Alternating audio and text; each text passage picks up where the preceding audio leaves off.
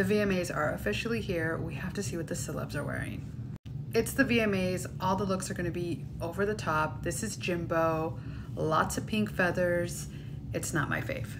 Offset in this little black suit. I mean, it's definitely cropped, belt buckle, a lot of accessorizing going on. But you know what? He's making it his own, and that's all that matters.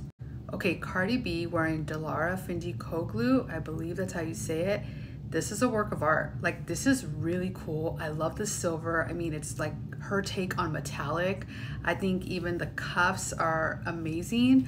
I don't know. I think this is fun and different, and we all love Cardi because she's a risk taker. Anita wearing Schiaparelli. This is not my favorite dress, but again, it's the VMAs, so anything goes. I mean, her body looks amazing on it, but it's definitely not one of my favorite gowns. Dawn Tolliver in this burgundy pant-it. I can't get over the shoes. The shoes are interesting. I wonder who they're by. Everything else is kept pretty simple. I mean, he has the big bling around his neck, but again, the shoes is immediately where my eyes go.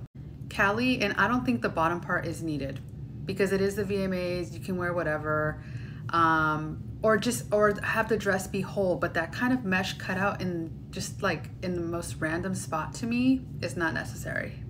Demi Lovato, okay, I love the hair and makeup. You know, the wet hair look, the makeup is very sultry, very sexy. I don't know. I mean, the coat just kind of covers everything, so you don't really know what you're kind of working with underneath. I mean, it's a cool coat, but I wanted to see something a little bit more. Colton Haynes wearing all of the above. I mean, I see a turtleneck, a blazer, pants, and then it almost looks like, I don't know if the material is hanging off the blazer or the pants. I'm not too sure, but I mean, to each their own. A Boogie keeping it simple in a monochromatic moment. Carol G wearing Ashley Studio. Okay, here's the thing. I love the hair and makeup. I love the coat.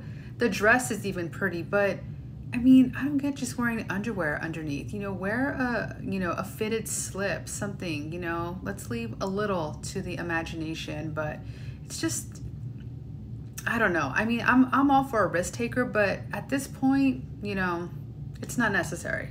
Sweetie wearing Area. Okay, the pink gown is really cool. Those little accent details, I'm not sure how I feel about those. I mean, it kind of reminds me of the Flintstones, you know, like the little bones in the hair, but this has like little bones on the dress.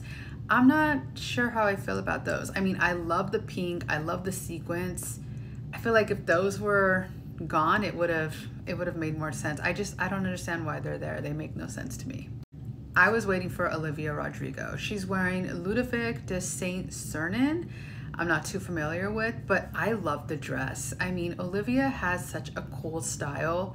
I'm always curious to see how they're gonna dress her for the red carpet.